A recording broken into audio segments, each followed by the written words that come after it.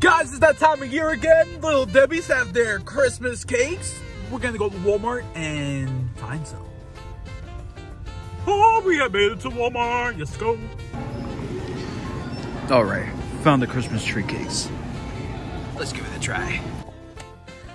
All right, guys, so we stopped at Walmart. We got the Christmas tree cakes. So I want to see what the hype is about with these Little Debbie's. Let's give it a shot. And I did happen to see in Walmart, by the milk section, they had a bigger, like, family pack of this. And just only this. And I do like the brownies they have. The Little Debbie's brownies are fantastic.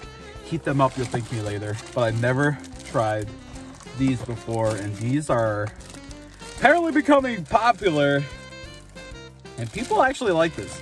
So this is my very first time trying it. I don't know why I never tried it before, but we're gonna give this a shot. Here we go.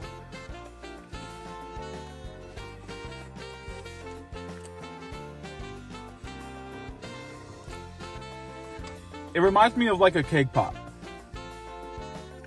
But you also got the cream filling in here.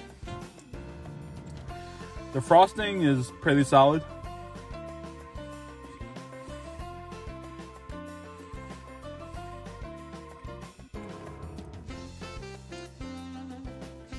That's a pretty good little cake. It's actually fire. I would definitely buy this again when I have like a party. That I'll say. But out of 10, I give this a solid 8. This is really good. Like I said, it reminds me of cake pops that you could get from like Starbucks or whatever fancy parties you go to. That's what this reminds me of. I don't hate it. I could enjoy this around this time of year. That's really good.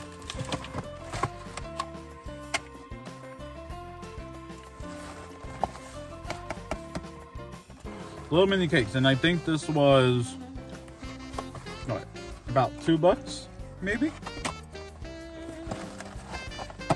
So yeah, that's not bad. Little Debbie's. Never underestimate Little Debbie's. The brownies, incredible. They do have the Christmas brownies, which I love getting every year. They are brown and the frosting is green with the little chocolates.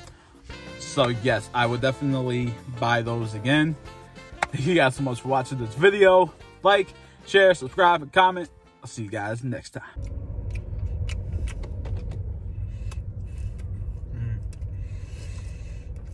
Why is this recording? Oh!